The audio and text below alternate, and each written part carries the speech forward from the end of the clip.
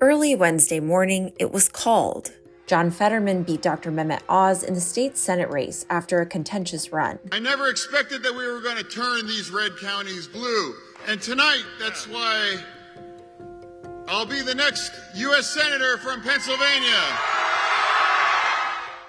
Earlier that day, Pennsylvanians cast their votes. People with extreme views out of office, that's either left or right, but mostly on the right. After polls closed, local campaign staff came together for a party for Pennsylvania Democrats, watching as results came in. Early Wednesday morning, Pennsylvania's Senate seat flipped.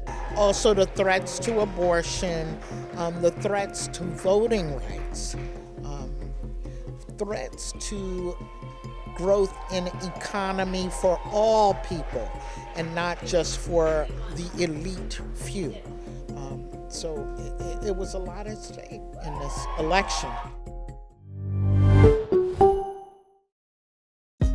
Hey, thanks for watching. If you like this video, check out these other videos from USA Today to stay up to date with all the latest news.